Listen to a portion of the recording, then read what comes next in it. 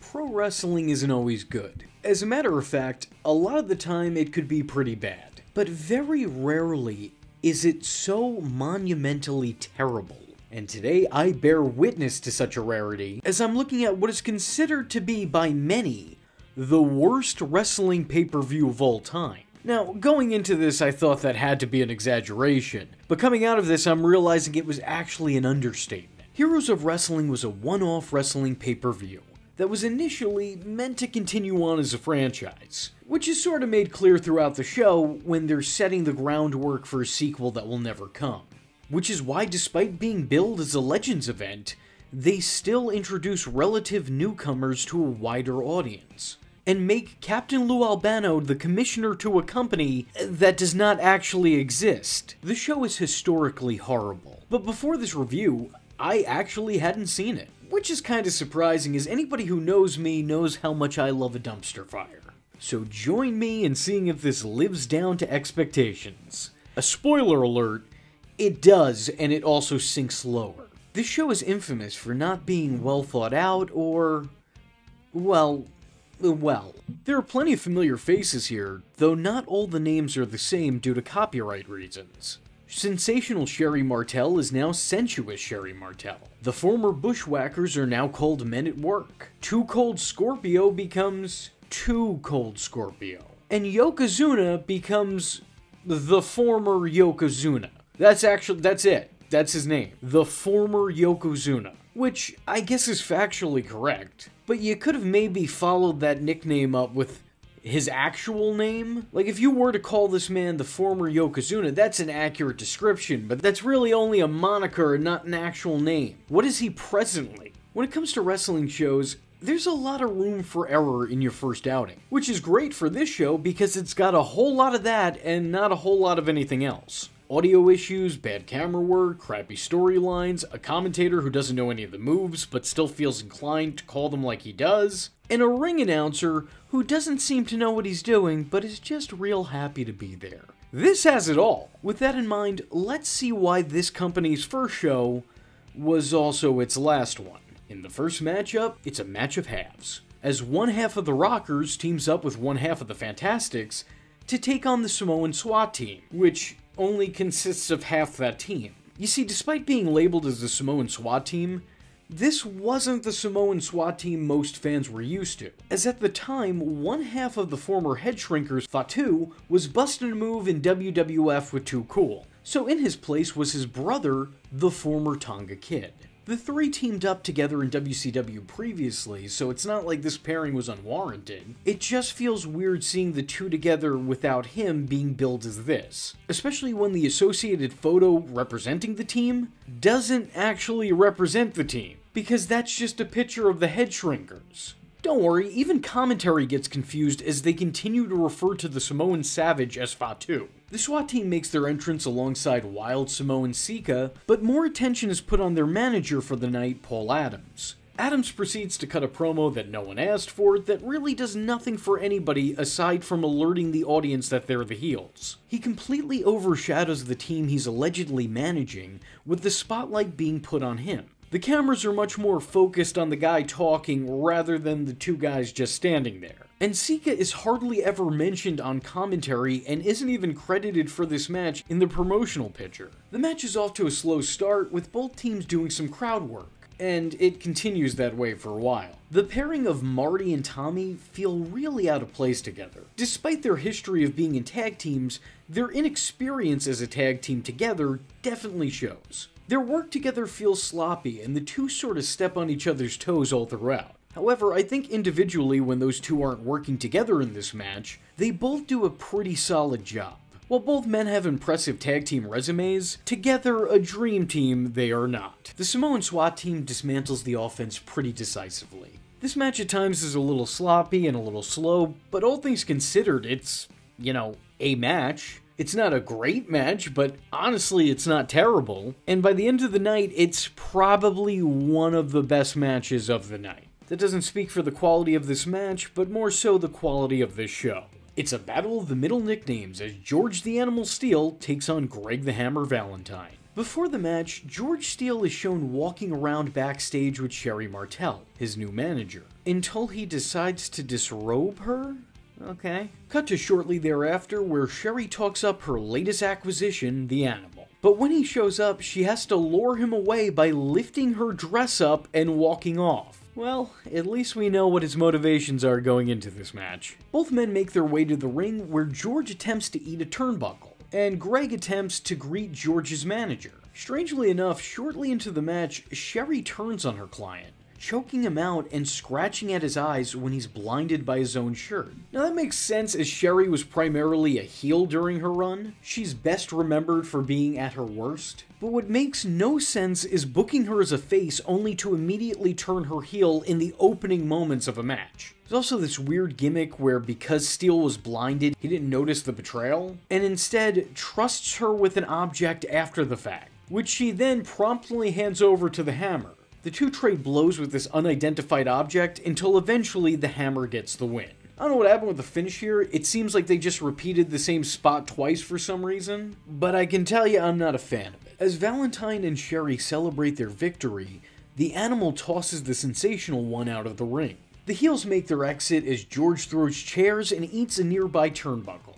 Then for some reason, Valentine returns to hit Steele with a steel chair, at which point the Animal chases the Hammer back to the back. This match is a walk-in brawl without the benefit of being outside the ring. It's back and forth punches with very little else. It's a dud of a match with a strange story and an even more bizarre finish. I don't know if I can even call this a finish because it happened toward the beginning of the match. What a mistake. And I don't just mean the match, I mean, what a mistake in putting this together. What a mistake on my part for watching this. It's all bad. I would rather be doing anything else than going through the rest of this, but I will. Relative unknown Julio Fantastico, who feels misplaced at an event called Heroes of Wrestling, cuts a promo talking about being the best Too Cold Scorpio would ever face, and claiming that he'd never lose another match again. And it's not great. It's like a baby's first heel promo. You know, the guy's not exactly Dwayne Johnson here. But I'm willing to bet that this probably wasn't this guy at his all-time best. As a matter of fact, thus far, it feels like everybody on this card has been at their all-time worst. So I'm going to give this guy that same benefit of the doubt. Too Cold Scorpio enters with an accompanying photo of him being in his Flash Funk days, complete with his Funk University gear. Wouldn't that kind of be like advertising The Godfather with a picture of Papa Shango? Like, you're not wrong, but you're definitely not right. Too Cold Scorpio enters the ring carrying a WCW Championship replica, and I can't find any case of Too Cold Scorpio being a reigning champion anywhere at this point in time. So I guess he was just really psyched about his latest toy store purchase. During the match, wrestling legend, real-life Super Mario, and Cyndi Lauper's dad, Captain Lou Albano, comes out to join commentary. He has a couple fun quips, but mostly he just does his best to be a spokesperson for the show, and regurgitates lines from his past promos with half the passion he once had. The two wrestlers go back and forth, flipping through a chain, and you know, it's not bad. As a matter of fact, the two combat each other's attacks pretty well. The two trade drop kicks and arm drags all throughout the match. These guys have unique styles, and it's interesting to see them work together. Although admittedly, at times it can look like they're working in slow motion. Like the first match, it does come off a little bit sloppy. There's a bunch of botches and mistimed spots, including the match's climax, which they even replay in slow motion for some reason. Speaking strictly as a spectator, it does seem like Julio was a little wet behind the ears at the time. I don't think I've ever seen somebody run the ropes like that, but he showed a lot of promise. Even Captain Lou on commentary seems to speak on his inexperience. Throughout a couple of years of experience, he'll keep progressing to that point. Right now, let's put him on 100%. I'd give him like an 80-85. That doesn't make sense. Despite this, he showed a lot of promise. Regardless, the match certainly has its moments, with the two countering each other in interesting ways, and flying through the air with the greatest of ease. They make their way outside the ring and into the crowd, taking out a couple of kids in the process. The former Flash Funk gets the victory with a flying miss in an alright match, for the show that it's a part of. Afterward, Captain Lou Albano is made the Commissioner of Heroes of Wrestling, as previously mentioned, and then King Kong Bundy cuts a promo on his opponent, not Yokozuna. Nothing of importance really happens in either segment, so we move on to our next match. A classic tag team match between two classic tag teams, as the former Bushwhackers, the men from down under, Luke and Butch, take on the Iron Sheik and Nikolai Volkov, with their manager, Nikita Brenzanov. I am probably mispronouncing that. Interesting thing to note, for some reason Luke and Butch share a picture, but they needed two separate pictures of the Iron Sheik and Nikolai Volkov. I don't know, it's not very aesthetically pleasing. And speaking of not being aesthetically pleasing, everything in this match. The match starts off on a low note, as the two teams don't ever seem to find a rhythm and just sort of bump into each other all throughout, taking some of the more bizarre bumps I think I've ever seen in wrestling.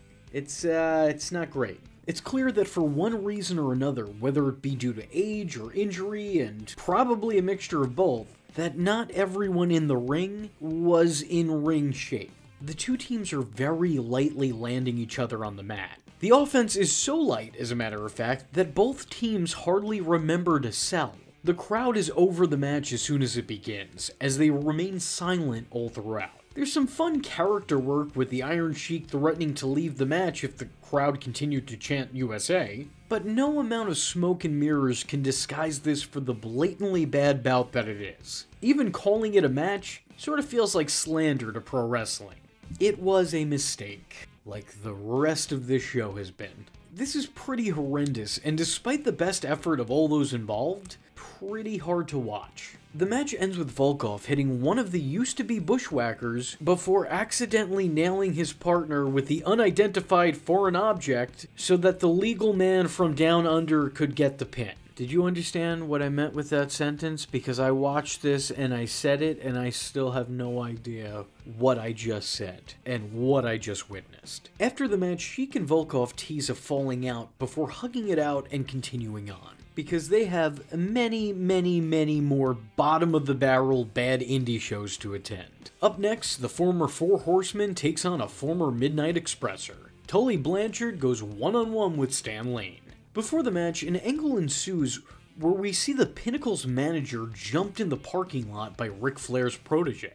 Later, Tully cuts a pretty great promo, showcasing his skills as one of the most underrated talkers in the history of the game. He talks about his issues with Stan Lane, and compares it to the same hatred he's had for his greatest rivals. He says he'll take on his opposition with all the anger he's had for all of them combined. The promo is way too good for the show that it's a part of. In just a little over 3 minutes, Tully manages to make this match feel important, which is no easy feat when something is being billed as a grudge match, but they've only just now found out about this alleged grudge. Sweet Stan Lane comes down to the ring to cut a standard heel promo, talking himself up by down-talking his opponent, even going so far as to give his own in-ring introduction. Add on to it that he's rocking a short blonde sting cut, and he really just comes off like Mr. Kennedy's dad. Stan continues to insult Tully as he makes his entrance, causing one half of the Brainbusters to rush to the ring. This is a very old school bout between two old school guys. It's kind of what you'd expect. There's a couple of strange bumps taken throughout. The match definitely gets relatively rough, both for the two involved and the people having to watch it, with the fans who were invested eventually just giving up. In an effort to make up for the lack of audience participation, the commentators discuss the fans being mesmerized, while the camera continues to cut to fans looking far more concerned with anything else. The match eventually ends in a pretty confusing way. So confusing that commentator Dutch Mantell has to explain to his fellow commentator what actually caused the finish and who it was that won. Stan Lane was allegedly cradling Tully for a pin, not realizing that his shoulders were on the mat. So he was also being counted for the pin. So both men were being counted for a double pin, except Tully kicked out at 2. Why?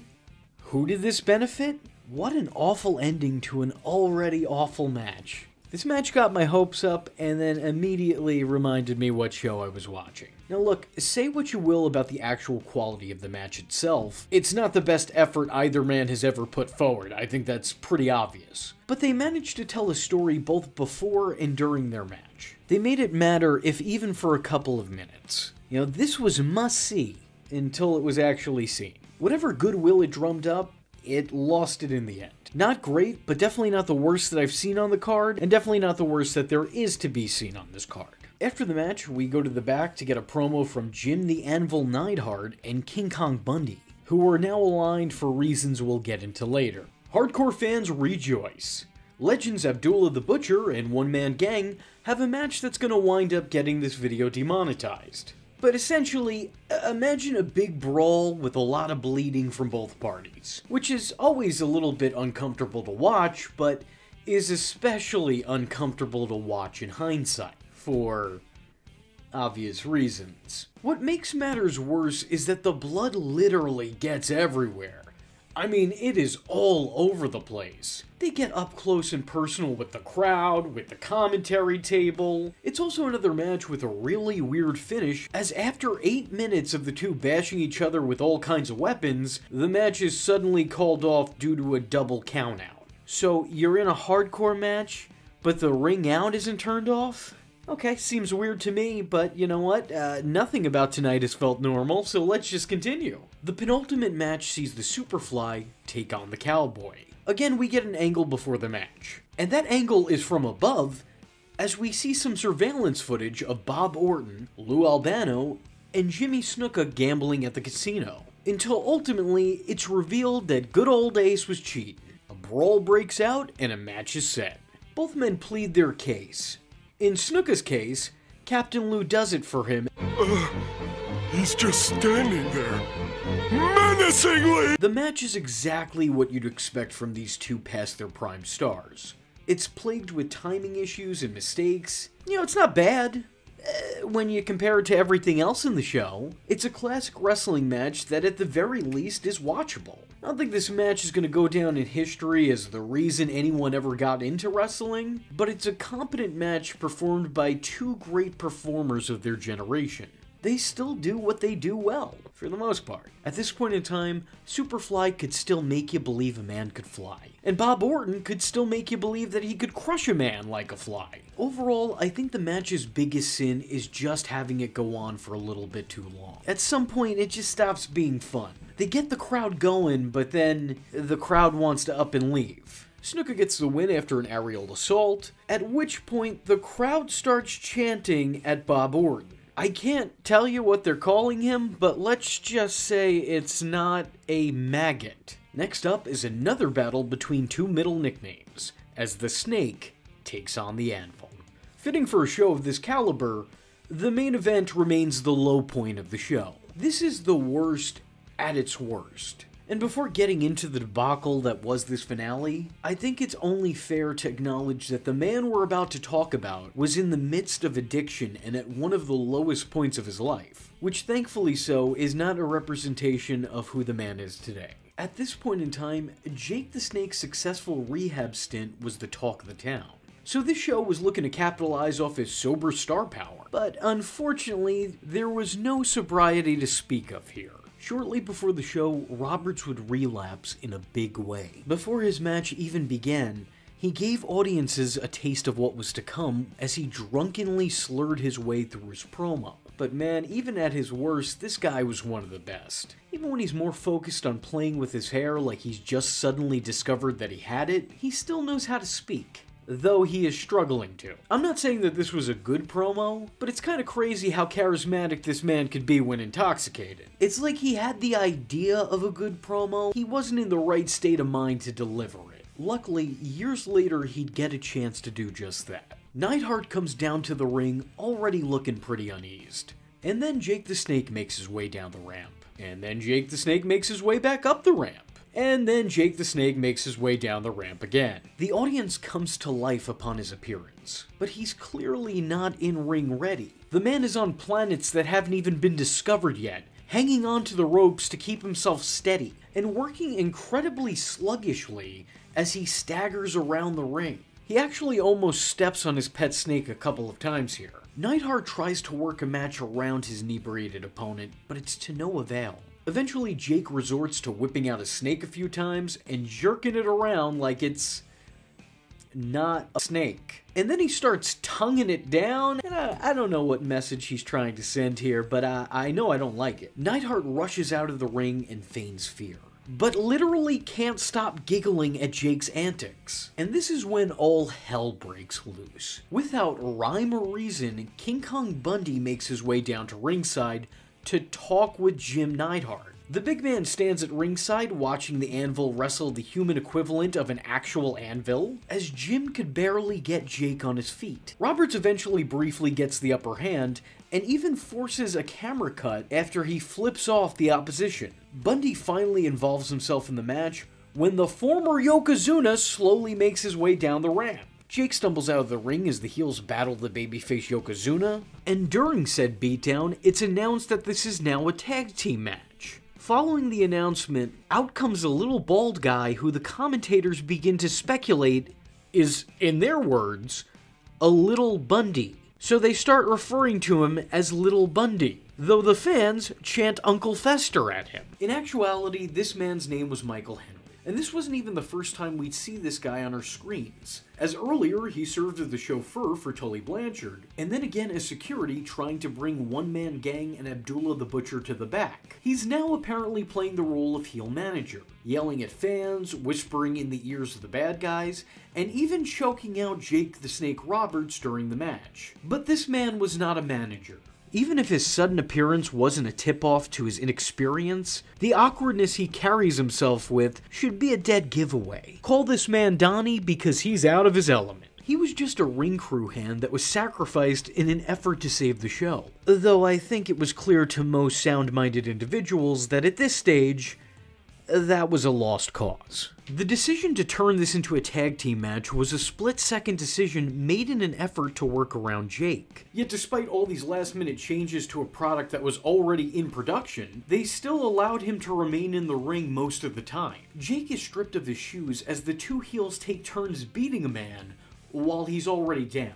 Finally, Jake tags out of the ring, and shortly thereafter, despite not actually being the legal man, he takes the pin. The heels walk off as their impromptu manager is taken hostage by the faces, and Yokozuna gets the crowd to chant DDT in preparation for Jake to hit his finish. A finish which will never come because Jake was too out of it to even know what was going on at this point, causing Yoko to instead hit this poor guy with a pretty painful looking Samoan drop. At which point, Jake then lets Damien crawl all over him to send the fans home deeply confused. Yokozuna helps Jake the Snake up off the ground, and the feed cuts. And that was Heroes of Wrestling, a villain of the industry. I can see why this is considered the worst of the worst. This was an all-time low for wrestling as a whole, but one that seemed to be put together under good intentions. Have you ever wanted to see a wrestling pay-per-view centered around a basketball star? If your response is anything other than, "Excuse me, what?" then boy oh boy, do I have the show for you. Rodman Down Under is the first and last pay-per-view event of the short-lived iGeneration Wrestling. But believe me, it was still one too many. I have so many questions that I don't think anyone can answer, and I don't even know the order to ask them in, so you know, just give me a second because there's a lot to unpack here.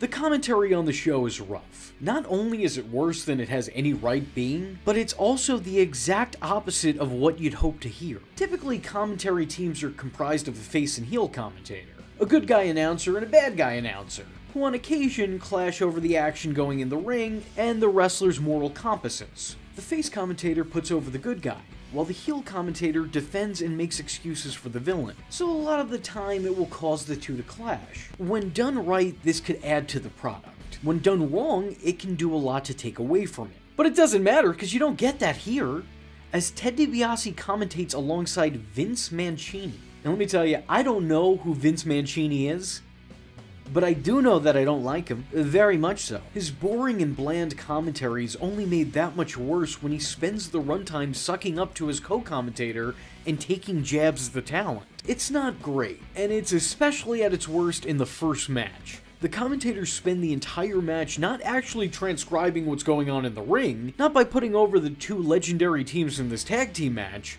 but instead by clowning on Johnny Grunge for being fat. And I'm not saying they do it a little bit, I'm saying they do it the whole match. Hey, Johnny Grunge is so fat he can't even get under that bottom rope. But the Warriors look in better shape than Public Enemy. I can't explain. Oh, look like Humpty Dumpty falling there. Man, get that guy on a diet. The donut-sucking wrestler comes in. What kind of workout routine this guy's on? Yeah, lift the coffee into the donut. Gotta be careful, Grunge can hardly get his leg up that high.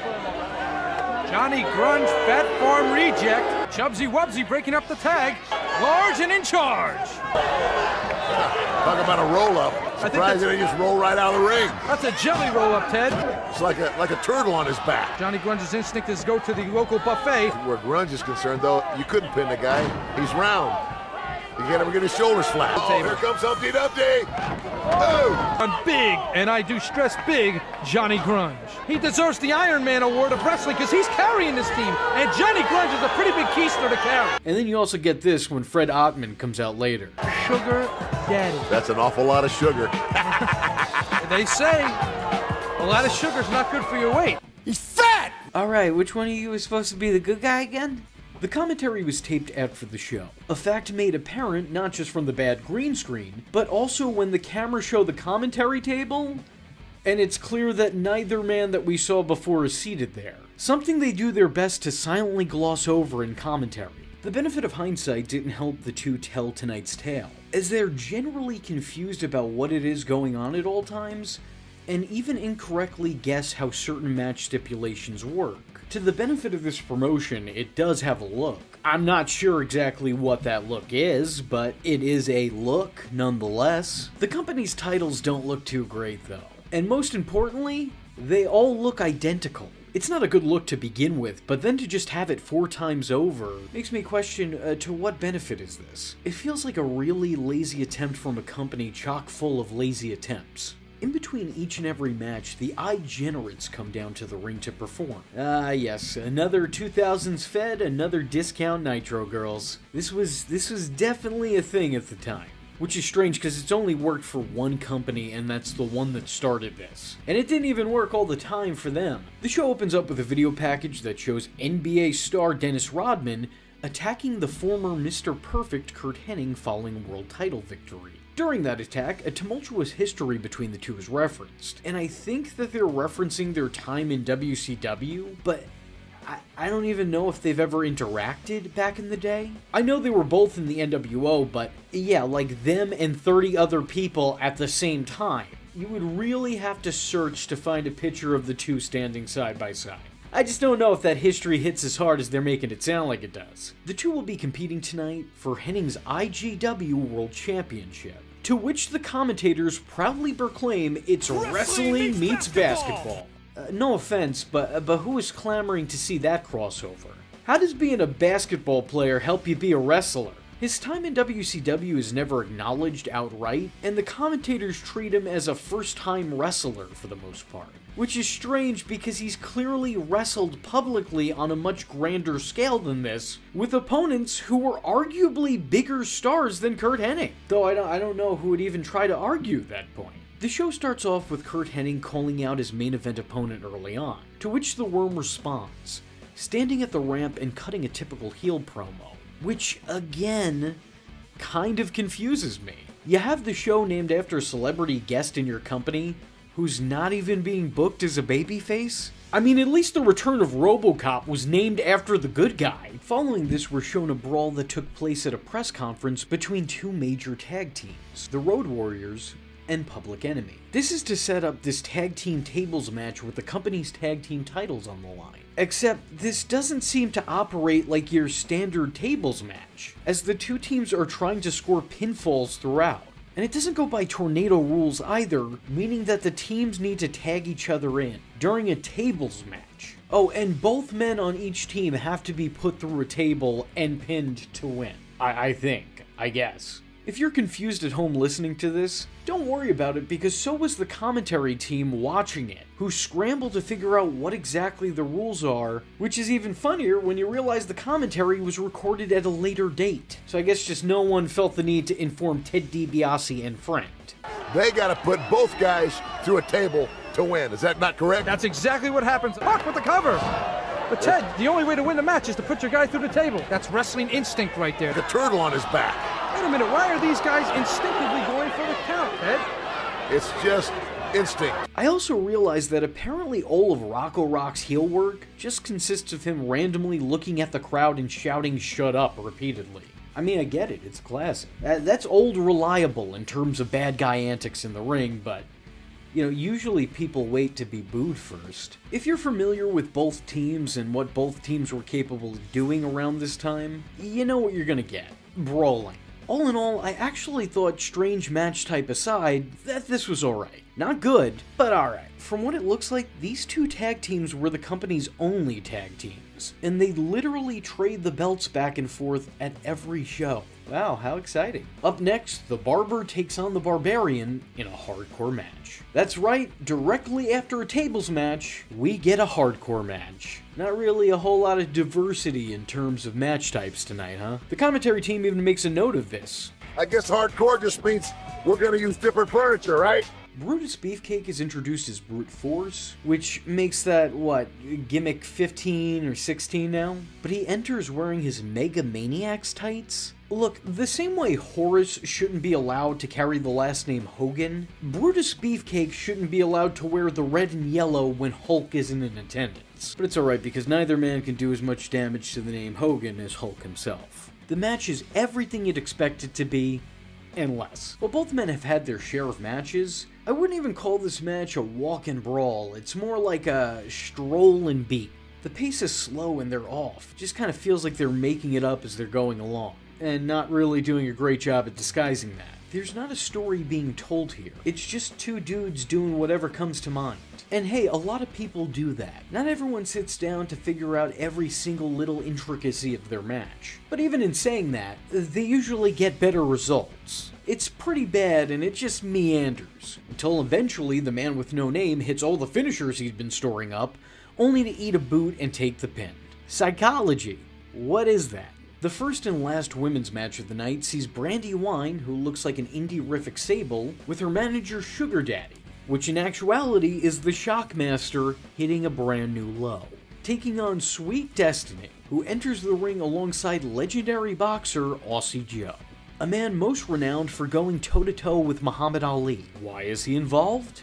Why is he wearing a ref's uniform? It's Rodman Down Under, man. I don't ask questions. What sense is there in trying to make sense of any of this? This match is a low point in a night that has yet to have a high point. It's filled with botches, bad timing, and what looks like two people exercising the two moves they know in a span of 11 minutes. Something's supposed to happen at the end, but they're not in the proper places, so they just have to randomly adjust and find their way into place, and it's not exactly seamless. The highlight of the match doesn't even involve the participants, as Aussie Joe gets involved and hits Sugar Daddy, who strangely sells it as being stunned for a millisecond before getting back up just to argue with the guy. Oh, that's great. Suffice it to say, Trish and Lita this was not, though that hair flip looked kinda cool. Sweet Destiny wins and nobody cares. Well, Ted, let me ask you this. You've been around wrestling for a while. Do these girls fit in with some of the greats that have been around? Oh, definitely. Tatanka defends his IGW Australasian Championship against One Man Gang in a match that is just a match. I know that's a weird thing to say, but this match is your standard match. There's nothing truly terrible about it. It's not a botch-filled disaster or mistimed mess. It's just that it's not all that entertaining, all things considered. It's competent in ring work from two guys who are capable of better, had they been on a bigger stage and less time been removed from their prime. Though to be fair, Tatanka was still 6 years away from his long-awaited WWE return. Yeah, you remember that? It's okay, nobody does. At one point, One Man Gang randomly threatens to leave, but then immediately makes his way back to the ring. And say what you will about the quality or lack thereof in this match, One Man Gang proves that he's still a quality heel by inciting the crowd to pelt him with garbage. Personally, I think the match's biggest problem is that it was afforded too much time. Had it been condensed down to a shorter, simpler match, it probably would have made a much better impression. In wrestling, sometimes less is more.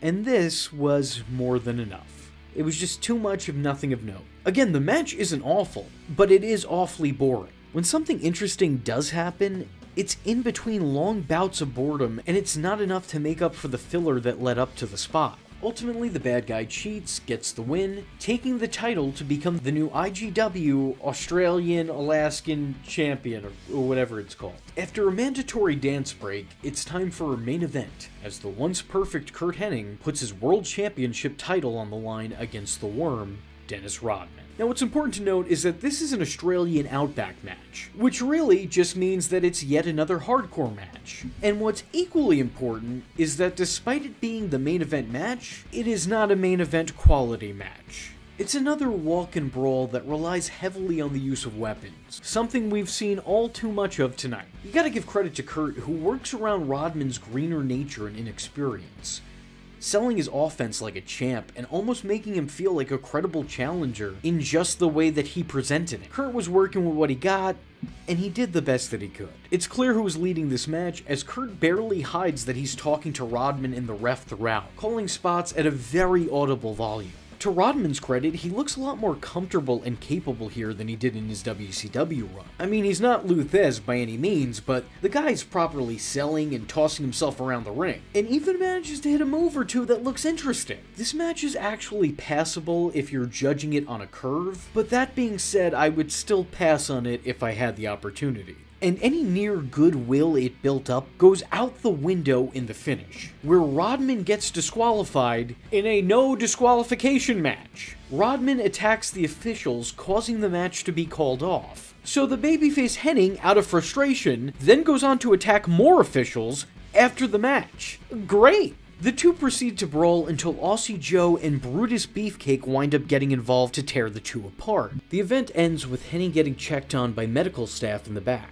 where he tells cameras that Dennis Rodman doesn't belong in the wrestling business. What a note to end this on. The already half-empty arena fully empties as the commentators pat the promotion and each other on the back for a brilliant event to close the show off. And that was Rodman Down Under. I don't know what that was, and I don't know why that was, but I can confirm that that was.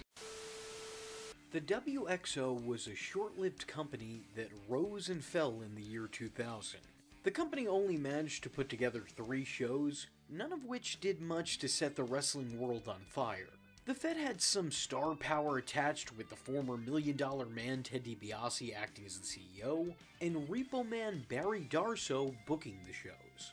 They also brought in plenty of names that weren't booked elsewhere, with their roster consisting of the likes of Barry Darsow, Eric Watts, and Scott Nash. Okay, maybe they weren't exactly all A-listers, but they did actually have a few names in their time. There's something else that should be stated. While Ted DiBiase seems like an ideal choice for an evil general manager, the guy had all the money in the world, a penchant for telling everyone about it, and an evil cackle to top it all off. The problem here is that the company wasn't run by that bad guy billionaire, but instead by the man who once played that character.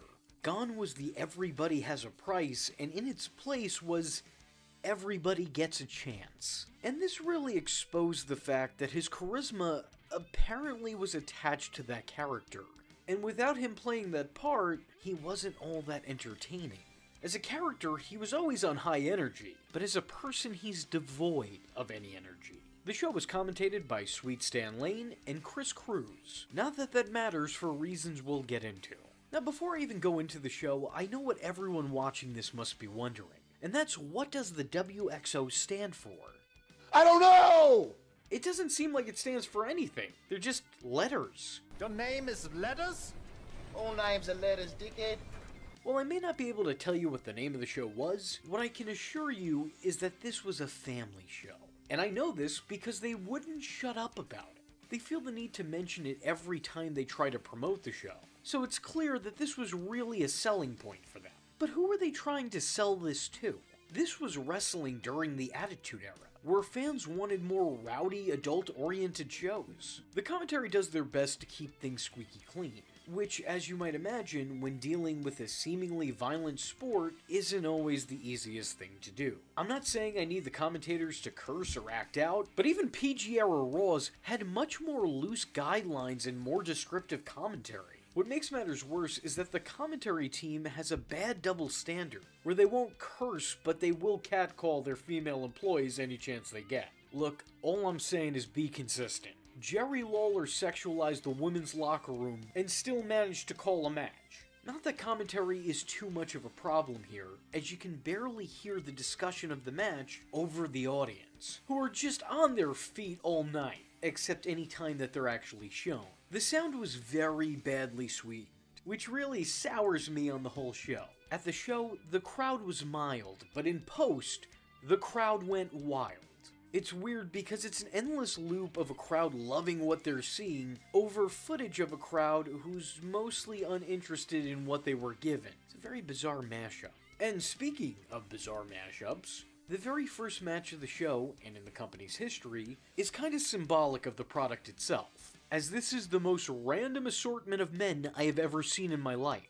As nepotism hire Eric Watts teams with founder of CZW, Zandig, to take on the team of one half of the Fantastics, Tommy Rogers, and future general manager of Raw, Adam Pearce. I don't know who thought to put these two teams together and then against each other, but it feels like the bookers were just randomizing universe mode. It's an odd random pairing versus another odd random pairing. Because of this, I don't think the two teams work particularly well together. Their inexperience in teaming together is definitely working against them, but no one does a bad job individually, except for Eric. Eric is not looking great out there. I think we could agree that he wasn't necessarily the greatest second-generation wrestler. Guy was not the Cody of his generation. Sometimes the second-generation stars are rightfully overshadowed by their more famous fathers, and this was one of those times. Although I'm gonna give him credit that no one else seems to afford him, but I don't think he was all that bad. He was a hammy-over actor with animated facial features when selling moves and moments. Now that may not sound like a lot, but honestly, it's a part of the gig. And it's a part of the gig that I feel not everyone has. His character work wasn't bad either. He knew how to play a heel. It might have been the most basic version of a heel, and he was bound to be hated due to his status anyway, but, you know, it's something. However, he'd also miss cues, botch moves, and just show a lack of in-ring awareness, which are all things he does throughout this match. It feels like the rest of the workers have to work around his inability. And that's despite the fact that Adam Pearce was only a few years into the industry at this point in time. Yet despite this, he's still made to work most of the match. Cause, yeah, alright, sure, why not? Anyway, Eric Watts and Zandig win. Not a great start to the show, but I don't blame the four guys in the ring. I blame the guy who put those four guys in the ring. Up next, it's Maniac Manny Fernandez taking on Sean Hill. Now, I don't know what Maniac Manny is, but it's almost something. It feels like he's going for a more wacky, PG-oriented Goldust, and I don't hate it. Until later, when I do. But initially, I don't hate it. Unfortunately, these types of gimmicks always have the potential to be really interesting and unique, but they also have the potential to just come off as a parody of pro wrestling when they're done wrong. Regardless, it feels like the character could use a little bit more work, and definitely could use a lot less kissing. At some point early on, Manny takes down his straps, and then has to spend the remainder of the match pulling up his tights. He struggles more with his singlet than he does with his opponent. Speaking of his opponent, Sean Hill, on the other hand, just randomly takes the time to dance around the ring. Maybe I'd appreciate the two if I was more aware of their work and what it was they were trying to do, but as a first-time presentation, this tells me nothing about either man, other than they're both odd. The match is fine at first, the two hit some impressive moves, sell each other's offense, and have a believable back-and-forth bout. Aside from Stardust Sr. no-selling a beautifully landed moonsault and then kicking out of one. The match comes to an end when Maniac Manny crotches himself on the top turnbuckle, no-sells the injury, laughs, and then hits a flying headbutt for the pin. Just like the first match, I'm left a little bit confused by what it was I've just witnessed and what it is they want me to take from this. Let's just say this is definitely far from my favorite Maniac in pro wrestling. The Maniac loves you. The show builds up the arrival of some megastar, but we're only shown a shot of him from the back. Now, the superstar is supposed to be anonymous until his big reveal, except the issue is that anybody who's ever seen the guy would recognize him from his distinct look, posture, and gray sweatshirt. That's clearly Dan the Beast Severn. It literally could be nobody else. This was as obvious as the time a masked Kerry Von Erich ran down to the ring with a bedazzled Kerry jacket. Eventually, Ted DiBiase brings the Beast to the ring and introduces him to the audience. Now, Severn is an incredibly underappreciated worker, a skilled boxer, a solid wrestler, and an accomplished fighter. One of his talents, however, was not talking. So hearing him speak hurts almost as much as getting into the ring with him would. As Severn speaks highly about his past accolades and talks himself up, the locker room emboldens famous jobber Al Green to step up to the beast, which goes about as well as one might expect. Severn locks in an ankle lock as the rest of the roster watches on in horror, until Barry Horowitz, of all people, rushes to the ring and starts a brawl to distract everyone and save Al Green in the process, for some reason.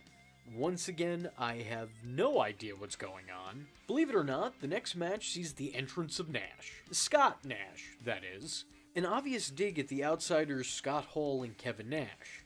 Calling him Bargain Bin Big Sexy, or Dollar Store Diesel, or We Have NWO at Home, doesn't do this injustice justice. This jobber was made only to get a pop that never came. And considering that Barry Darsow is also the booker of this show, squashing a parody of one of the biggest stars and bookers of WCW, really makes this feel like this was some sort of vendetta, or a statement being made. I don't know what that statement would have been, but it was certainly heard nonetheless. Again, that's just how things look, though I'm sure that's not the case.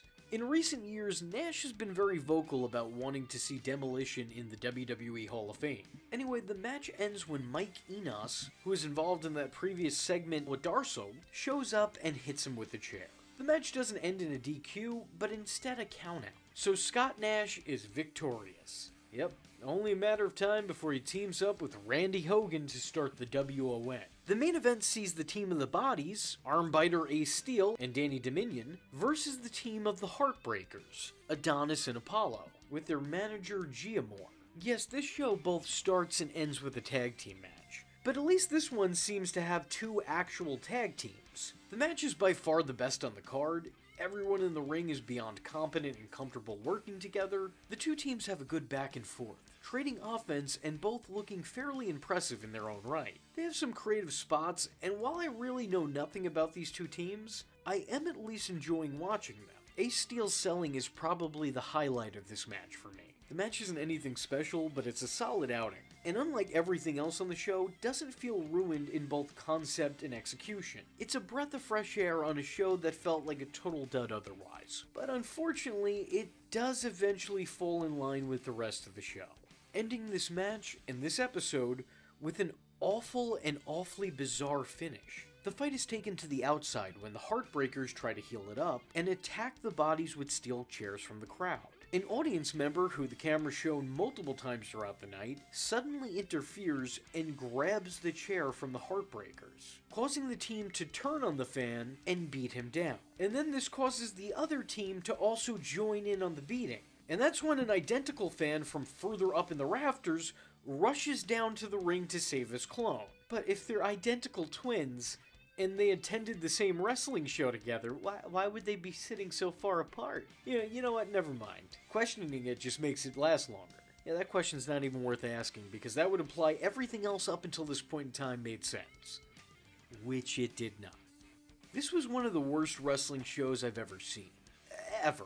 I mean, Heroes of Wrestling was awful, but at least it had the decency to be so bad it was entertaining. You know, that was something to talk about. This wasn't even that. This was so bad that I forgot what it was I was watching while I was watching it. Still, there are 2 more episodes left, so if you'd like to see a video on the final 2 episodes of this short-lived stint of a company, let me know in the comment section below by leaving a comment saying, you know, you can't just Ted DiBiase all of our dreams, dude. I am vengeance. I am the night, and that was V Infuso. Just remember, if you're not tuning in, then you're missing out. So, if you like the words that came out of his mouth hole, and you too would like to become a V-generate, don't forget to like and subscribe. Thanks for watching, nerds! And if you're not joining the fun, you're in for one bad day. And you know what they say about having one bad day?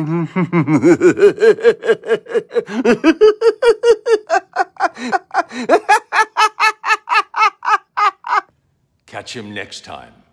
Same bat time. Same bat channel.